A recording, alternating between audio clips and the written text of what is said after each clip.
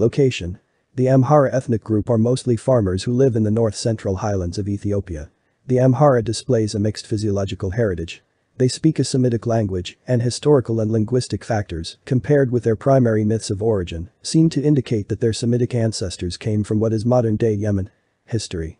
According to their traditions, they trace their roots to Menelik I, the child born of the Queen of Sheba and King Solomon. These oral traditions seem to reflect a historical link to the Sabaean. It is thought that the Sabaean people began to settle on the west coast of the Red Sea from their home in southern Arabia, about 1000 BC. Menelik I was the first of the Solomonic line of rulers of Ethiopia that ended only with the deposing of Emperor Haile Selassie in 1974. By about 400 BC their civilization became the Aksum Empire, based on a mixture of the early Sabaean culture and the prior Cushitic culture.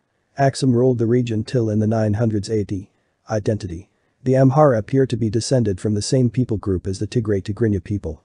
Their Sabaean ancestors came to the highlands of what is now Eritrea and Ethiopia from the Arabian Peninsula. These Semitic migrants gradually mixed with the Cushitic peoples there. Successive waves of migrations across the Red Sea Straits and around the Horn have enriched the mix of cultural and genetic heritage in the historical period. Language. Amharic, the language of the Amhara, shows its Semitic origin both in its alphabet and words shared with Hebrew and Arabic. Amharic is descended from Ge'ez, a language extinct since the Middle Ages.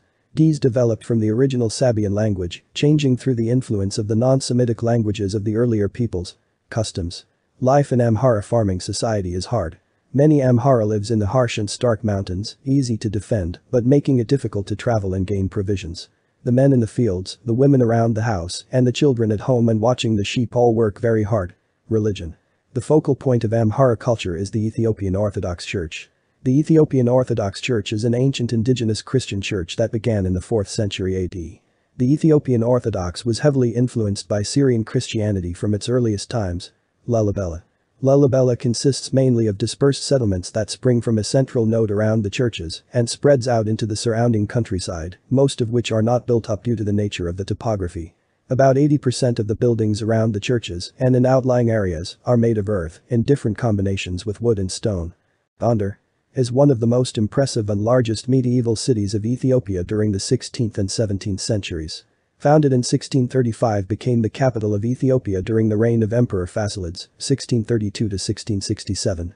Served as royal residences with some permanent settlement, their house is placed on the elevated stony site and land less suitable for farming to protect the neighborhood from a flood.